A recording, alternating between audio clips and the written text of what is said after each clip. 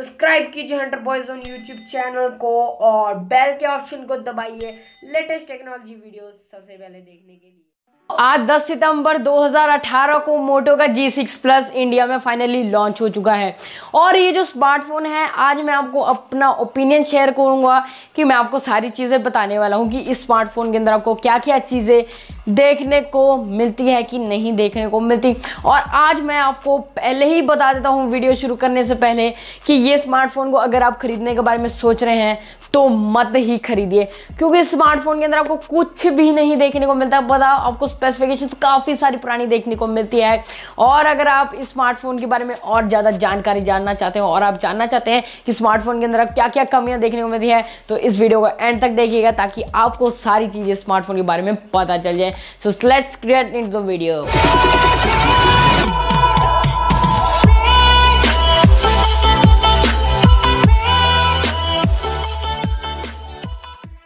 अब हम बात कर लेते हैं इस स्मार्टफोन के सबसे पहले प्राइस की।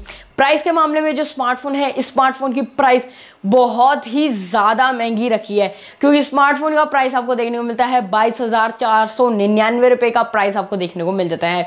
अब बात करते हैं स्मार्टफोन के बिल्ट और डिज़ाइन की।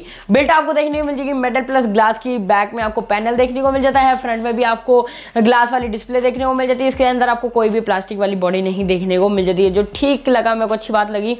और बात करते हैं स्मार्टफोन के डिज़ाइन की, तो डिज़ाइन आपको देखने को मिल जाता है, फ्रंट में आपको देखने को मिलता है, इसके अंदर आपको कोई भी नॉच नहीं देखने को मिलता। रियर में आपको ड्यूल कैमरा देखने को मिल जाएगा। ये था आपको डिज़ाइन। डिस्प्ले आपको देखने को मिलती है 5.93 इंच की फुल HD प्लस वाली डिस्प्ले। 18:9 का एस्पेक्ट रेशियो होने वाला है। IPS वाली पैनल वाली डिस्प्ले आपको देखने को मिलती है।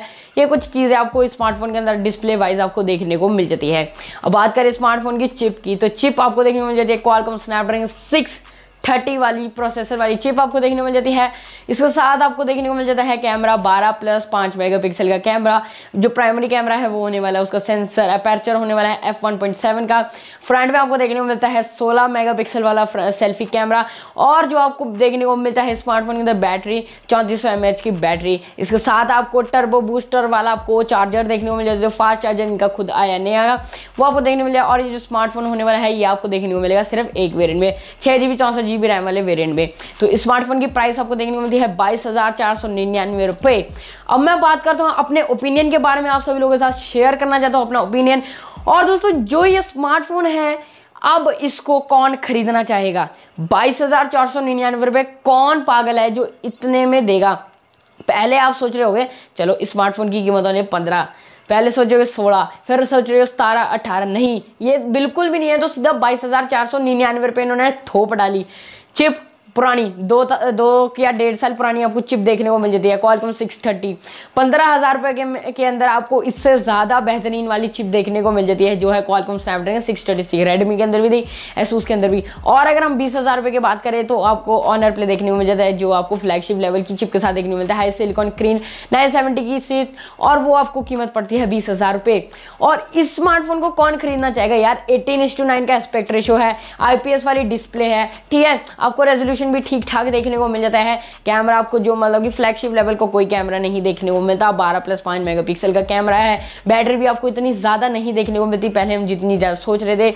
और एक और बहुत बुरी बात मेरे को इसके फ़ोन के बारे में लगी कि स्मार्टफोन के अंदर आपको जो स्मार्टफोन है ये आपको Android Oreo 8.1 out of the box देखने को मिलेगा। पर इसमें जो इन्होंने थोड़ा जो एंड्रॉयड स्टॉक एंड्रॉयड वर्जन दिया है इन्होंने थोड़ा सा अच्छा नहीं दिया, क्योंकि जो हम बात करें Mi A2 तो वो आपको स्टॉक एंड्रॉयड पे रन होते हुए दिखता है, जो हालांकि ठीक ठाक इनकी थोड़ी कस्टम है पर वो ज़्यादा अच्छा इससे वर्क करने वाला है। और ये जो स्मार्टफोन की एक और बहुत ज़्यादा बुरी बात मेरे को लगी कि ये स्मार्टफोन अप्रैल के महीने में लॉन्च हो चुका था ब्राज़ील में, पर ये इसको हम सोचे थे मई में लॉन्च होगा, जून में हुआ, जुलाई में नहीं हुआ, फिर ये सीधा सितंबर में जाकर लॉन्च हुआ। इतना पुराना स्मार्टफोन मोटोरोला ने लॉन्च कर दिया। तो इस स्मार्टफोन को मैं बिल्कुल भी आप सभी लोगों को रिकमेंड नहीं करता कि आप इस स्मार्टफोन पे जाए।